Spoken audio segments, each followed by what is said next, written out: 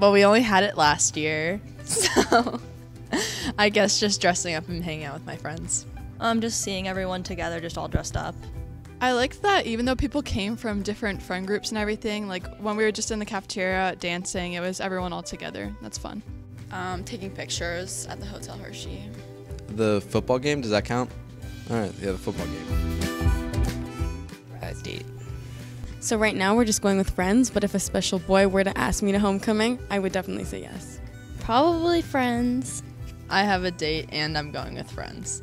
I think I'm just gonna go with friends. Date. I do have a date, but we usually go in like a big group of friends. I'm going with Jaden Yoder. No, she goes to another school. David May. My girlfriend, Lauren. Colin Clough. I think the most important thing about homecoming is getting everybody involved. It helps everybody come together as a school.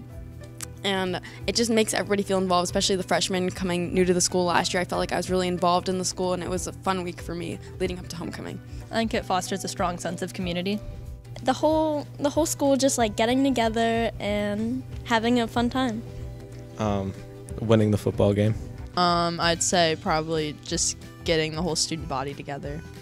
I think that everyone has the chance to go and everyone has just has fun. Seeing all of your friends. Like everyone gets to go and have a good time. Queen, me, obviously. Jake Moyer. Nominating Manon Freer for homecoming queen, Chico. Jake Moyer.